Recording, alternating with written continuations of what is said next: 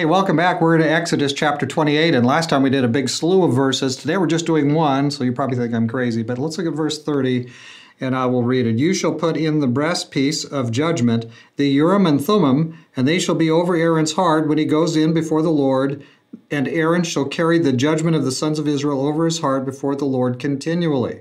So we talked a little bit ahead about the judgment on his heart yesterday, because I wanted to take a little bit of time today with the Urim and Thummim. What in the world is that?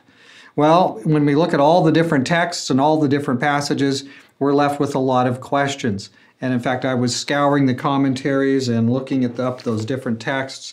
One of the main texts we find is Numbers 27:21. Numbers 27:21. And let me read that to you. There are a few other texts, but this one's probably the most helpful. It's talking about the Urim and Thummim.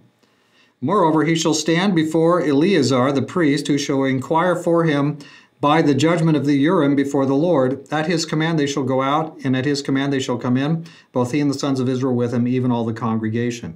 And even that doesn't say everything we would maybe wanted to say. But the Urim and Thummim were apparently two stones or things that the priest wore.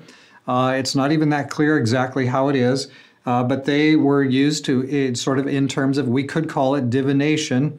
But it was approved divination. There would be a decision, and God first, he expects you to do what? Go to the Bible, go to his word, and find his word there. That's how he guides you.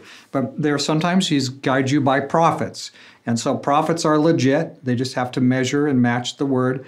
But a third and maybe a distant pattern, though, is also the Urim and Thummim. And we don't know where this is today. It's all gone. But for the period of time, the priesthood could use the Urim and Thummim. Well, what is that? And again, when we try to look it all up and find out more about it, we find lots of questions, lots of questions. Let me just give you a few notes here. There are several issues that one commentary says, for none of them is there very conclusive or consensual answer. In other words, nobody really agrees very much. Lots of questions about the Urim and Thummim. Here's an interesting statement I found. One source I read said this isn't a Bible, but listen. At the right and left of the breastplate were two large stones of great brilliancy. These were known as the Urim and Thummim. By them the will of God was made known through the high priest. When questions were brought for decision before the Lord, a halo of light encircling the precious stone at the right was a token of the divine consent or approval, while a cloud shadowing the stone at the left was an evidence of denial or disapprobation. So in other words, it was kind of like the, yes or no. But it appears also in other places that possibly the Urim and Thummim somehow gave more information than that.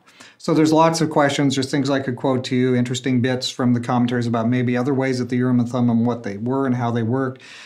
I don't know that. I'm going to leave that to you if you want to follow up on it. What we do know is that God, for some things, at some occasions, God would use the Urim and Thummim to bring clear guidance to his people. So, drawing of lots is found in a couple of places, and then we find this, but we don't find a lot of the other things. All kinds of stuff were done in the ancient world that were weird, looking at the entrails of a slaughtered animal and determining the future by that. That's all pagan. That's not what God does. But the Urim and Thummim seems to be something that it was a piece of the work of the high priest. So we have this text and a few others. But this is where it fits right in with it's legit. It's on the high priest's, it's part of his accoutrement of the high priest of all dealing with sin here for God's people. So the Urim and Thummim, thought you might be interested in that as we're thinking on these things. God is guiding his people. Part of that guidance comes in determining what his will is and following it. All right, see you tomorrow morning.